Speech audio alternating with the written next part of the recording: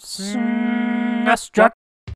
A while back, I looked at a game called Excalibur 2097, and I called it kinda generic with very ordinary gameplay, just a run-of-the-mill action platformer that was nothing special. The response to that video was interesting. I found that many people don't really care if it's anything special or unique. Some folks are just happy to find out about a new game they hadn't seen or heard before. I mean, you can't realistically expect to unearth a Mega Man X type game from out of nowhere, right? And I can definitely respect that. I bring that up because Xardion is another game in that category. It's kinda generic, kinda blah, with some real ordinary gameplay here, but hey, many people don't really know about Xardion, so here we are. Another game I'd compare Xardion to is Super Valis 4, which I looked at a few months ago, because similar to that, Xardion was made early on in the SNES lifespan, and it definitely shows. The look, feel, and sound of this game is just sluggish, like they hadn't gotten the gist of how to develop games like this yet. When I play this, I can't help but think this would be a lot better if it were just a tiny bit faster, but maybe I'm just spoiled by better games. So while the action may be somewhat lacking, Xardion does have some things going for it that make it stand out a bit from other similar games, most notably being able to change between three allies. They're all mech robots with their own strengths and weaknesses, and you can switch between the three at will during the level, which is of course handy to conserve health as you progress. Triton here can fire in more directions, okay, 2 more directions, and is generally the most powerful of the three. Thing is, it's a bigger sprite, so it takes more damage. Alcides uses a kind of magic, so to speak, and Panthera, not to be confused with the Thundercats character, is lower to the ground, and you can go after smaller enemies and fit into smaller spaces. As you proceed through the game, you eventually get Xardion, who's like Triton but much more powerful, and that's cool because then getting to this point in the game feels like a reward.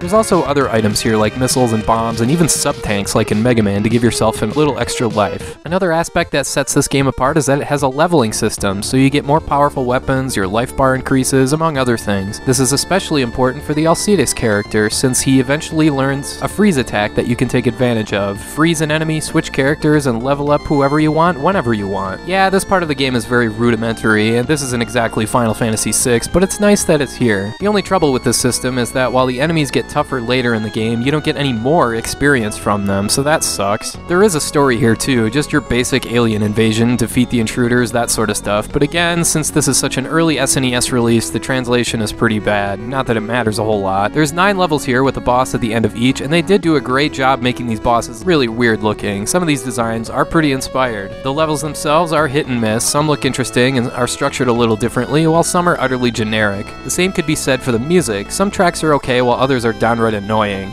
So yeah, there's a lot of ideas thrown into Xardion, switching between 3 playable characters, a leveling system, magic, special items, energy tanks, cool looking bosses, but it all goes back to the sluggish gameplay. Everything here is just slow, from how you move, to how you fall, to your projectiles, to enemies. You gotta be patient with this game. And hey, like I said earlier, a lot of you guys out there don't care that this isn't an instant classic. Sometimes it's just cool to be introduced to a new game that doesn't totally suck, and I get that. And hey, Xardion doesn't totally suck. If you'd like to get it in cartridge form, the Super Famicom version is usually only around $10, so I would go that route.